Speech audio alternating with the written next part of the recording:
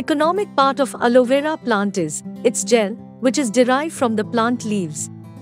So, how to extract gel from aloe vera plant?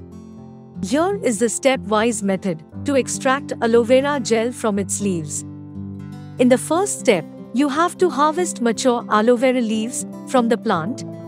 Be sure that your knife is sharp to cause minimal damage to the plant at the time of leaves harvesting. Second step, cut the leaf.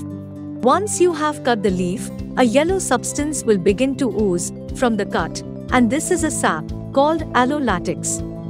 Actually, this is not aloe vera gel.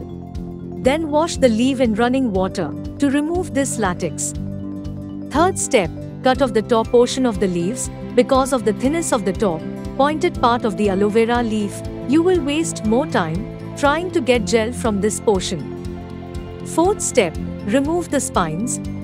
Before you can get at the gel core of the leaf, you will need to remove the hard, spine edges on either side of each leaf.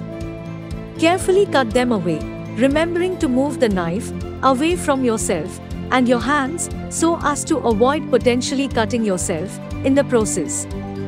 Fifth step, remove the top and bottom layers with your leaf laying flat on a cutting board. Carefully slice away the skin of the aloe vera leaf. This will be the thin, outer green layer you see. Run your knife between it and the thick, clear gel at the center, and repeat this process for the remaining top layer by flipping it to the bottom. Sixth step, remove and store the gel. At this point, you should have slabs of clear aloe vera gel.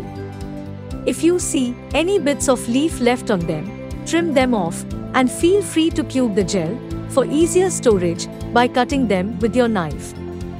Be sure to rinse the aloe vera gel itself 2 to 3 times when you are finished to be sure that it's free of any aloe latex residue.